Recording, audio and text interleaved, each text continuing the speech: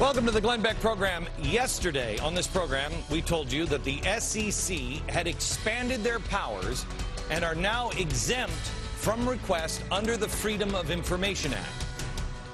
Okay, well, now the most transparent administration ever is today pushing to give the FBI even more power.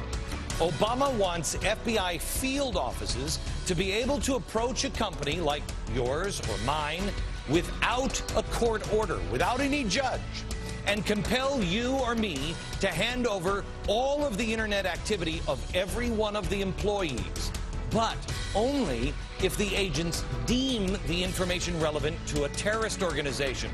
Hang on just a second. If the FBI deems it to be relevant to a terrorist investigation, but no judge is involved. So what, you say? It's not like anyone views conservatives or Tea Parties or people carrying constitutional propaganda as militia members or terrorists. Oh, no way, they do. But here's the best part. All of this is accomplished by simply adding 4 words to already existing law: electronic communication transactional records. And with the addition of those 4 words, the company, like your company, can tell anyone that the FBI comes snooping around. You cannot tell anyone that they've just taken all of your records. Sounds very wonderful, yeah? Sure, yes it does. It is yet another thing that makes no sense coming from the most transparent administration ever. Coming from the people who whined constantly about Bush's policies like warrantless wiretaps on phone calls from overseas to terrorists. But they're cool now with the FBI coming in and seizing email from American citizens here without a judge. See, here's the problem, America. The policy doesn't match the rhetoric. There is something, however, that does match the policies of this administration. We have been comparing them this week.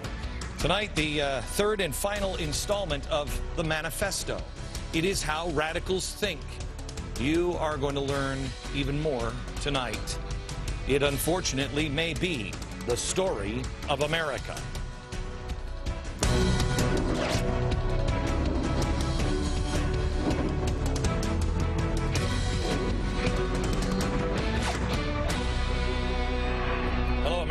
By the way, any progressive, anybody at Media Matters or anything funded by George Soros, and I think pretty much everything is funded by George Soros now, you know, they always say they're afraid of me because I'm one guy with a blackboard. I got 3 tonight. Freak out. The goal of the Weather Underground. This is their manifesto, written in 1969. The goal was a dictatorship of a new democracy that developed into socialism. Okay? This is, in fact, let me just move this over here. Show you. End capitalism and imperialism in the United States and replace it with a new democracy with a dictator and global socialism. Now let's focus for a minute here on what a dictatorship really is. A dictatorship, according to the dictionary that I have, but that might be rewritten now, is an autocratic form of government in which the government is ruled by an individual, the dictator. Pretty simple. Never in America. It could never happen in America. That's why these people failed in 1969. But let's take a look at the direction that we're heading now. You tell me, are we headed in the direction of more power going to you or the government? See, dictator is a really bad word, but if we replace dictator with all-powerful,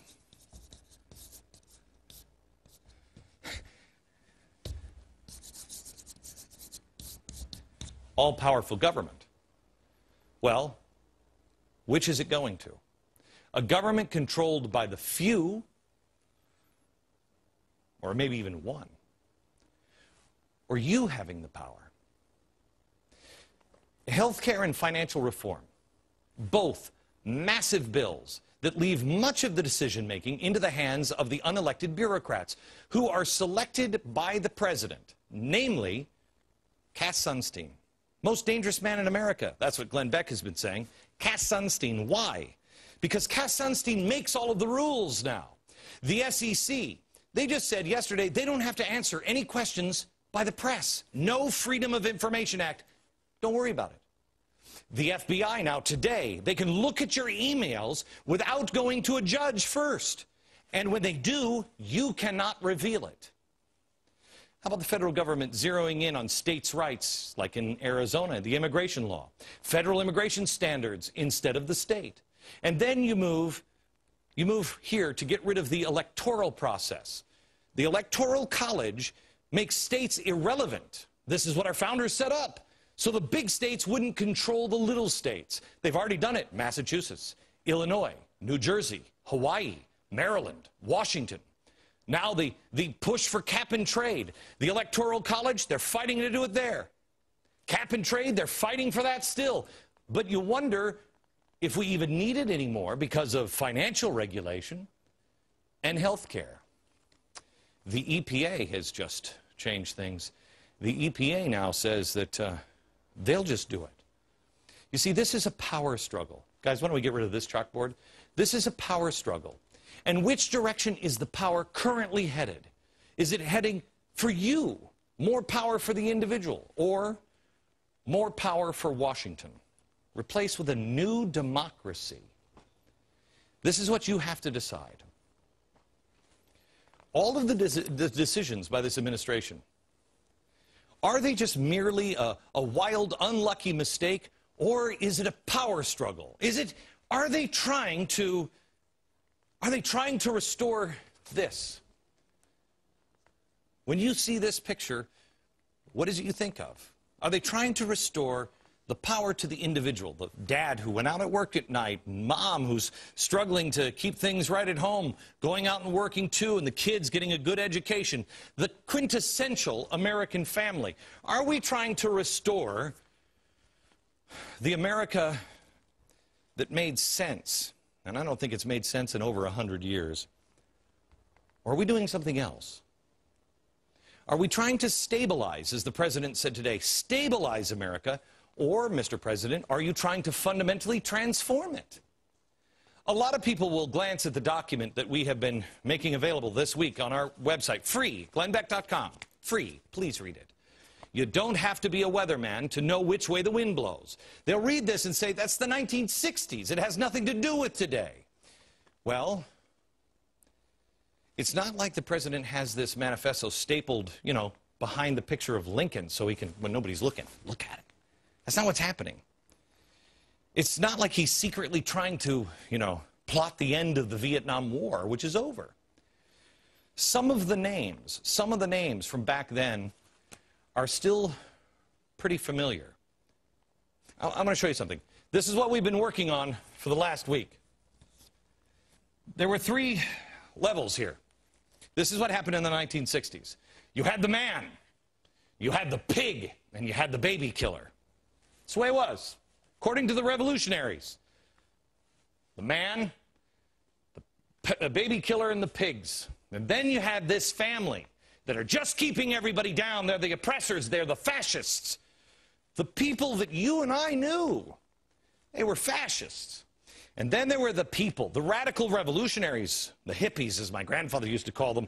Oh, they're so much more than that. They're radical revolutionaries that plotted this to destroy America. But here's what's happened. This family is now down here, and it appears like this. The average person may not necessarily agree with the Tea Parties the way they are, but these people are now the radical revolutionaries. So who is now in this position? The position that they used to call you, fascists. We knew that this position was not for fascists, and they learned it as well. So those people,